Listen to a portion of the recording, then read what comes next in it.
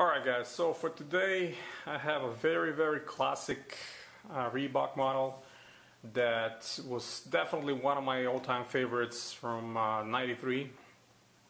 This one was retroed for the first time in this most accurate way, not completely accurate as the original one, but more accurate than the recent retro that it just dropped last week.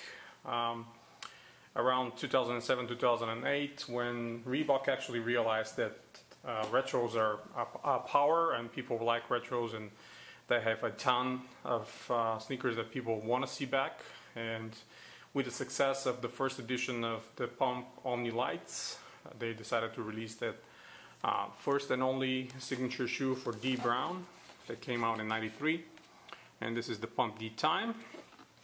With that, they brought the original UK flag box from the early days of Reebok, and the colorway is black, white, and sport gray.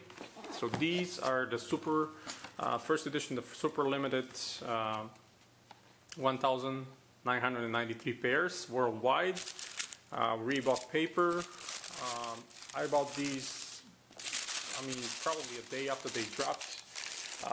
And I was lucky to get that because they disappeared so fast. They were extremely limited, and people did not slept on these, since it was a new game for Reebok, coming back to the retro market. So first thing I want to point out right away is this: the writing on the tongue above the rim. As you guys know, unfortunately, some brilliant minds in Reebok decided to make a petty change and sell the above the rim brand to some other company sometime around 2009, maybe to 2010.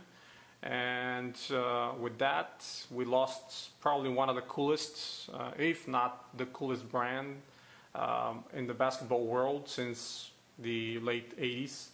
Under the above the rim, Reebok created some of their best sneakers of all time, and unfortunately we're never going to see most of them coming, or coming with the right branding.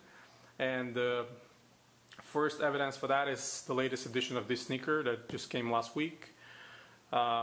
Instead of above the rim right here, Reebok has their standard Reebok and basketball on the other side. Of course, this is hugely irritating for me, so I'm probably not going to buy that pair. Luckily for me, I have this one. The other changes they made, and they apply for these as well, is the upper is leather instead of nubuck. The original pair had completely nubuck upper all around. And the last and probably most annoying for most people is the outsole, because the outsole on the original one was gum, completely gum sole, and the only part that was not gum was the shape of Dee Brown doing his dunk with covered eyes right here. One big plus is, though, if you can see, the hexalite on those first editions is the real hexalite, just like back in the early 90s and kind of mid 90s. The hexalite is the same shape, style, and feel, softer hexalite. These ones that I have are number 60 from 1,993, so this is the 60th pair made of this limited edition.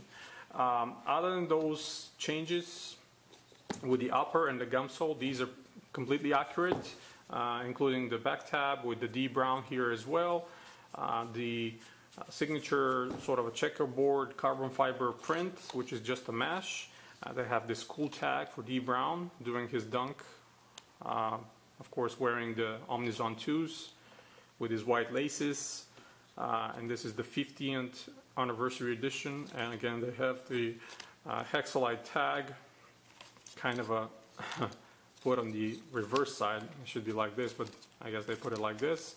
And the new Pump keychain, sort of a hang tag instead of the old style triangular above the rim. Padding, absolutely amazing, just like in the original pair. Let me pull the insole and show it to you. It's again very unique for those of you that have not seen the limited Omni Lights or these ones. It's the thicker Reebok Performance insole with the print of Dee Brown. And his stats, it says 1993, Dee Brown, Slam Dunk Contest champion, 50th anniversary. Again, the Slam Dunk champion, he was in 91, I think, but I don't know why they put 93. Interesting. Okay, so anyway, very nice insole. The tag of the actual size tag is the older style, and it's kind of on the side here. That shows the size right there. Pumps are working great on these, no problem. Both pumps, those will definitely stay DS in my collection probably forever, since it's going to be the last correctly done above the rim model, unless Reebok gets smarter and decides to purchase back the branding from whatever company they decided to sell it to, and bring it back to their own line. But these sneakers are amazing. The leather is full thick, full grain leather, absolutely high quality stuff, just like most of the Reebok retros. Amazing pair. I'm super happy that I was able to grab these back in the day.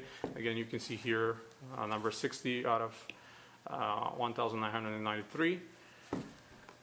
So yeah, back in 2008 when those dropped, I was super surprised and super happy that they came back despite the changes on the midsole and the upper. Just had to grab me a pair.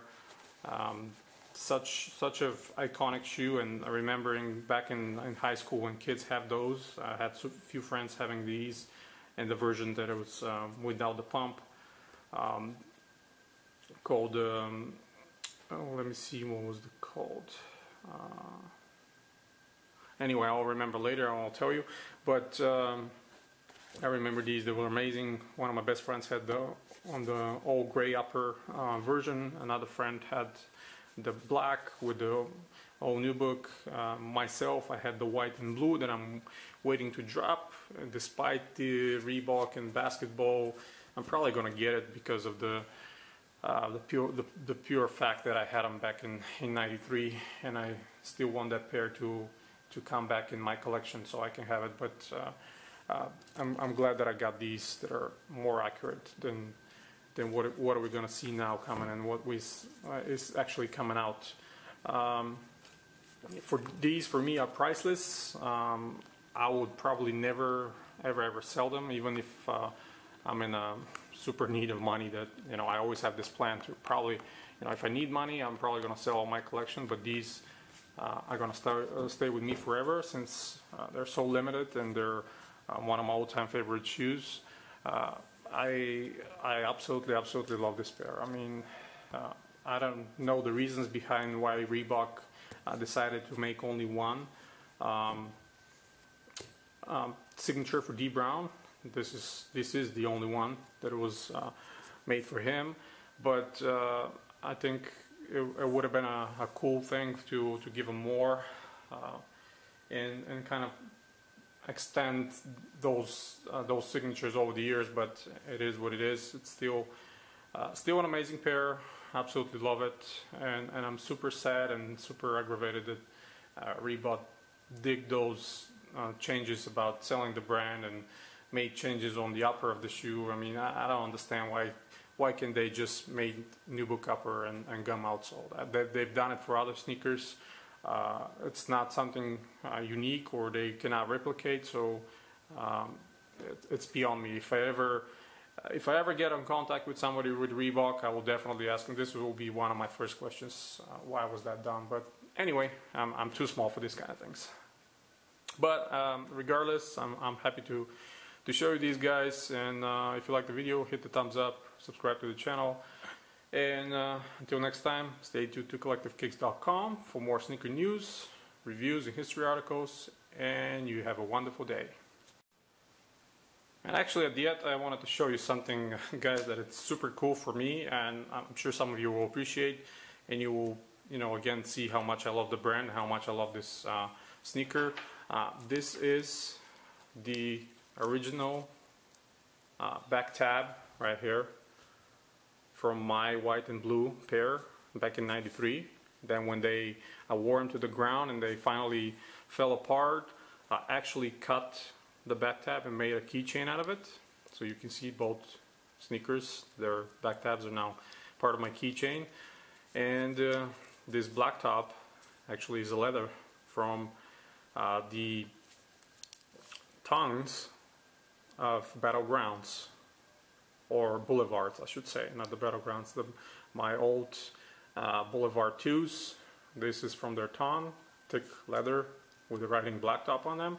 I saw it together and made a keychain out of it. So this is how awesome and how huge was Reebok for me back in the day, and it still is. So this is the one things I really keep since, you know, 21 years now, for evidence that I'm, you know, such a big OG, and I was, you know, the initial and original Reebok lover from back in the day. But anyway, that's about it, guys.